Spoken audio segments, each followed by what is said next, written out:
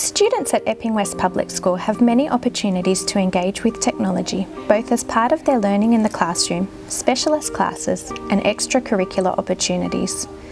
All students have an ICT lesson once a week. Students in Year 5 and 6 have an hour lesson. Students in Years 3 and 4 have 45 minutes and students in kindergarten to Year 2 30 minutes using iPads.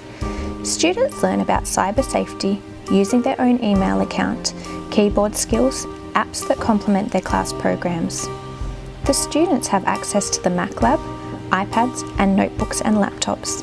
We have a BYOD or Bring Your Own Device program introduced in Years 3, 4 and 5, with Year 6 adopting the program next year. The teacher is able to freeze the student's screen when giving instructions. Students are learning to collaborate in real time using a range of apps on their devices. There are interactive whiteboards or IWBs in every classroom that students and teachers use to share information. There is a full-time specialist ICT teacher here at school who leads ICT lessons with students.